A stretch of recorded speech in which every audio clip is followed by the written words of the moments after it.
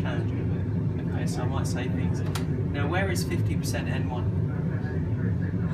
I haven't heard of N1 actually. So N1 is just the outer fan, okay? And N1 is shown here.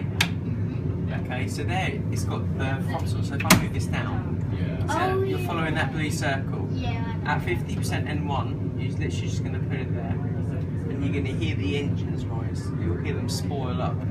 You're going to let it stand for a while, and then we're going to bring it one notch, and then one more notch. Okay. Now, if we bring it to one more notch like that, that's toga, which is what's toga? What does it stand for? Take off, go around. Take off, go around, yeah?